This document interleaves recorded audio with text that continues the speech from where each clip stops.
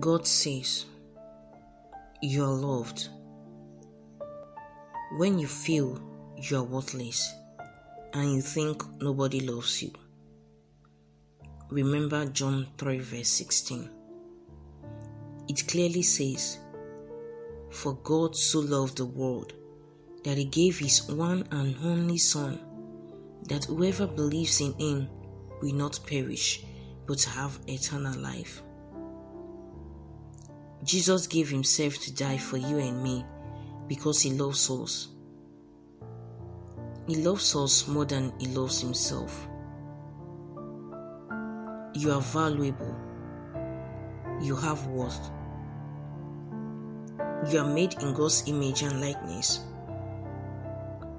If you are carrying shame, drop it and look to God. Psalm 34 verse 5 says, those who look to him are radiant, and their faces shall never be put to shame. Matthew 6 verse 26. Look at the birds of the air.